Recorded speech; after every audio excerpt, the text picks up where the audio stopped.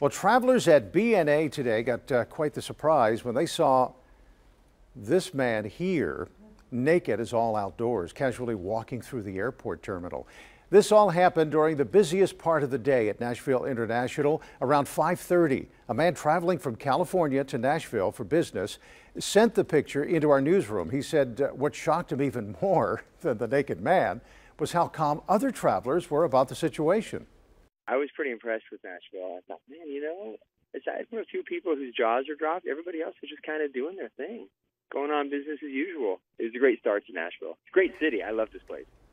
There we go. Chamber of Commerce stuff there. A spokesperson from BNA says the man was taken into custody for public indecency.